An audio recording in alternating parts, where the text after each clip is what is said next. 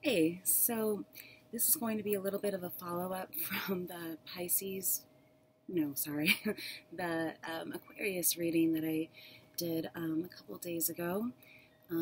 If you're waiting for the Pisces or Sagittarius readings, those should be up soon, but I just had some thoughts watching back the last video, the Aquarius video, that I thought I'd share, and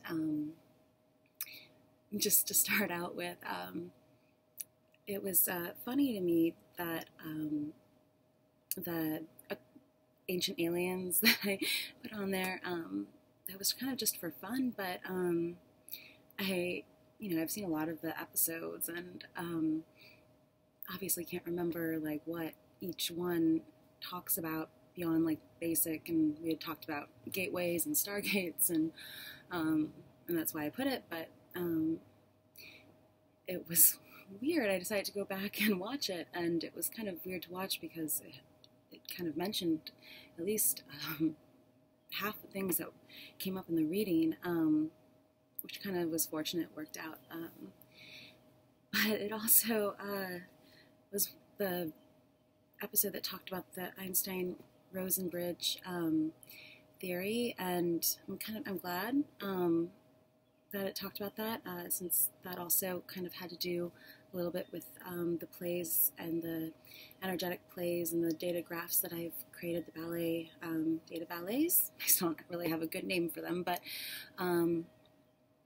yeah, and it was just interesting since we were talking about aliens and time travel and all of that, which really spoke to what I had talked about and at least tried to explain, or I guess put out there in a more whimsical, childlike storytelling way, that was really, oh, I should have grabbed it. I have a book that I wanted to show you, that probably didn't make a ton of sense, but that really was the underlying, beyond the meditation, beyond what it can do for you as a, I don't know, an meditative, creative mind sort of game, that it kind of expanded on that theory. I'm not a physicist, so I don't know a ton about that, going beyond what I've, been able to figure out myself and research, but yeah, the rainbow color filtered bridges that we can create in our mind. So hold on. So the bridges that we can make in our mind, connecting both hemispheres, getting the right and left creative analytical sides to work together, but I also thought it was funny, just thinking about this and the rainbow bridge, Einstein-Rosen bridge, gateways in our mind, the gateways in space, and also watching that Ancient Aliens episode, and they talk about the headgear of Osiris, and that actually also came up in the reading, I think with the death card, and he's wearing some sort of helmet that is symbolic of, or the person in the card, is skeleton in the card, is wearing some sort of helmet that's symbolic of Osiris's headgear, and that was mentioned in the episode, some sort of Osiris cage or Osiris device, screws in it. And I was actually cleaning out my closet and found some illustrations, pictures that I did when I was little.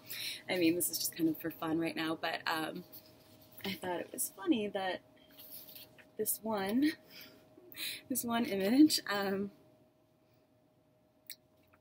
is, okay, I did these when I was like 3, so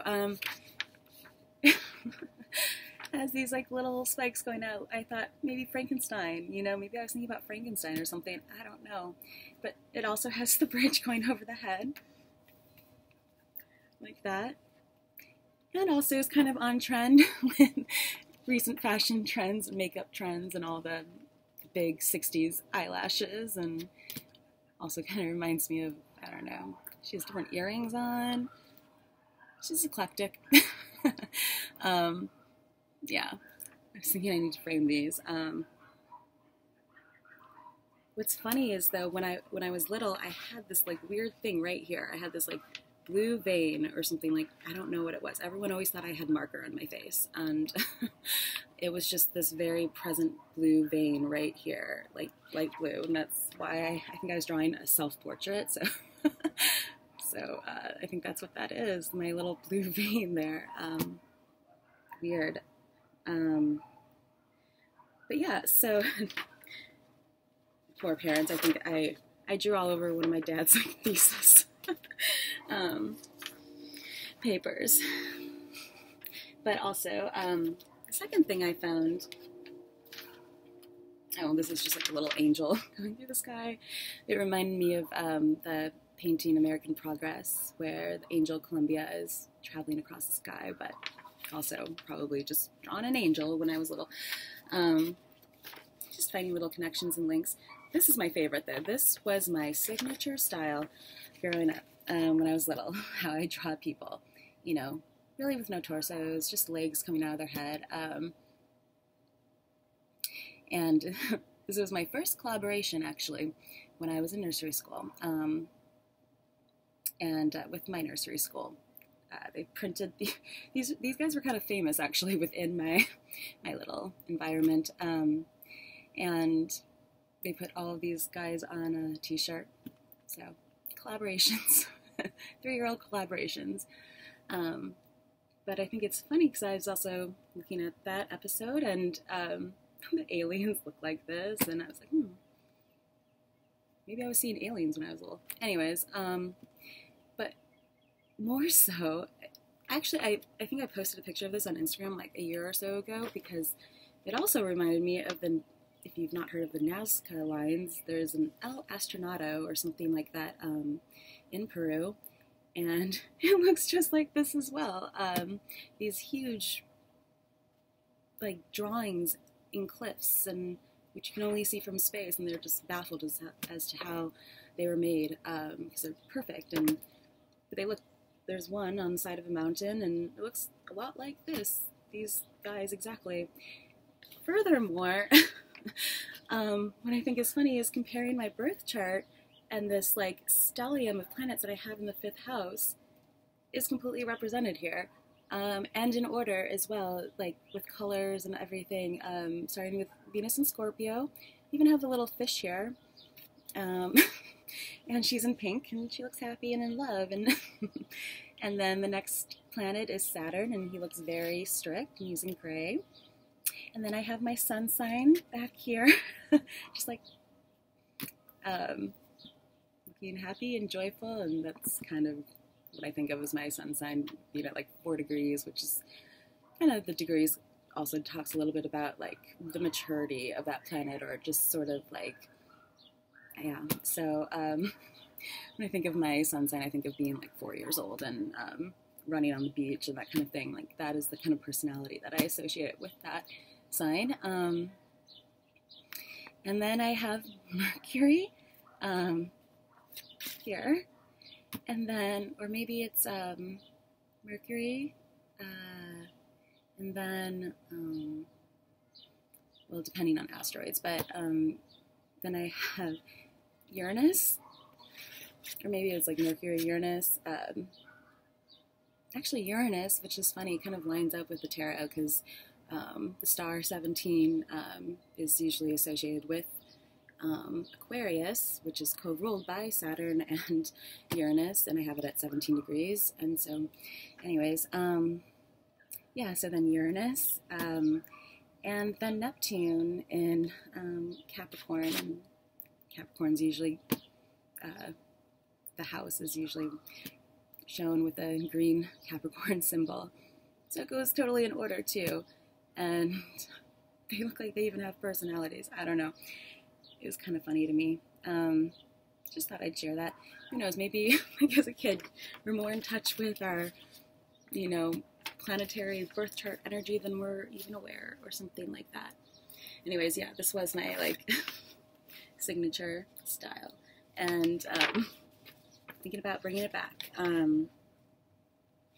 and have a little project in the works here, and see what goes on with that. More like writing a little children's book, and I think at calling it, this reminds me of some sketch from W magazine, like I have the title, it's Tulip's Odyssey, coming out of space, coming down to Earth, traveling around the planet, or traveling around the planet and different areas, and actually I have a lot of the drawings set ready to go, but I'm thinking about making it into like an Instagram series as well, you know,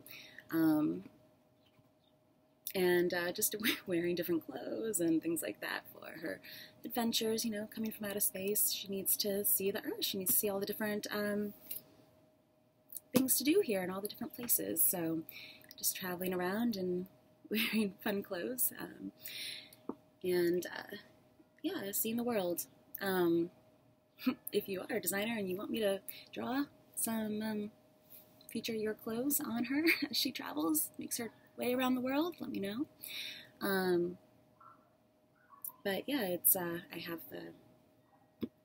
the book pretty much ready to go, and gonna self-publish it, I think, and then just create the little Odyssey journey, that ongoing thing.